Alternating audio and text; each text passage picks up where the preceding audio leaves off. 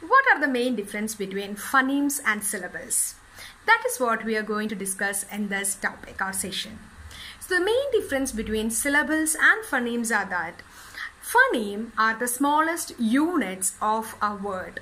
For example, if we take the word cat, we will be having three different phonemes like k, a and t.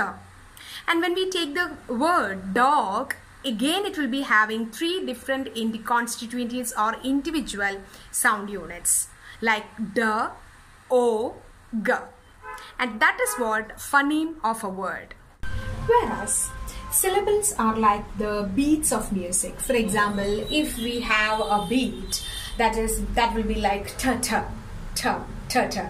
So just like that, syllables are actually the unit of sounds in a particular word, and when we utter a word, we will make some pauses. Okay, so for example, if I am saying the word apple, apple, so I am making a pause in between ap and ple, isn't it? So that pause is syllable.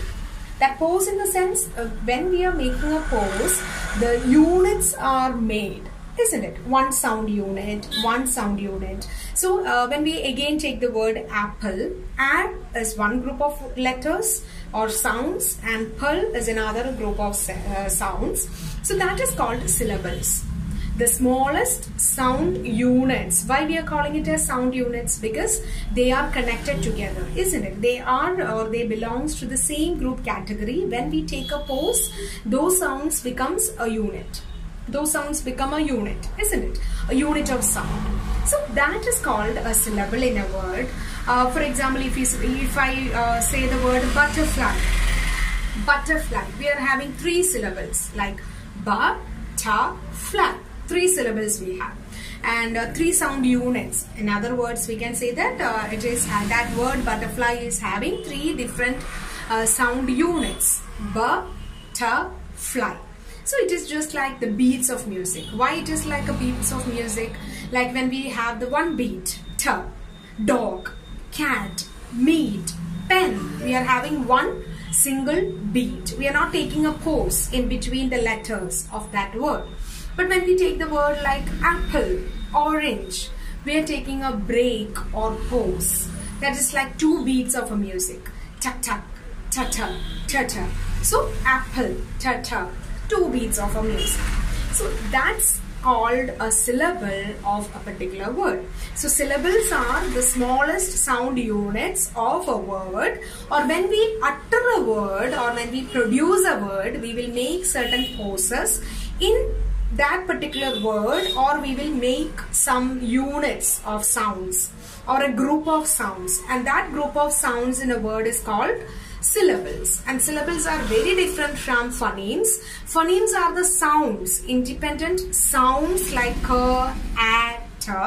But syllables are more different from that. Syllables are the sound units. Maybe one syllable will have only one sound, or maybe one syllable will have two sounds or two units of sounds. Okay, depends. So when I take the when we take another word, for example, waterfall, waterfall. So here we are having three syllables. Waterfall, waterfall. We are having three syllables of that particular word. So depending on the number of syllables in a word, the words or the syllables are divided into monosyllabic, which will be having only one syllable like cat, dog, meat, pen and all. And we are having disyllabic words. For example, disyllabic words in the sense when we are uttering the words like apple, it's having two syllables.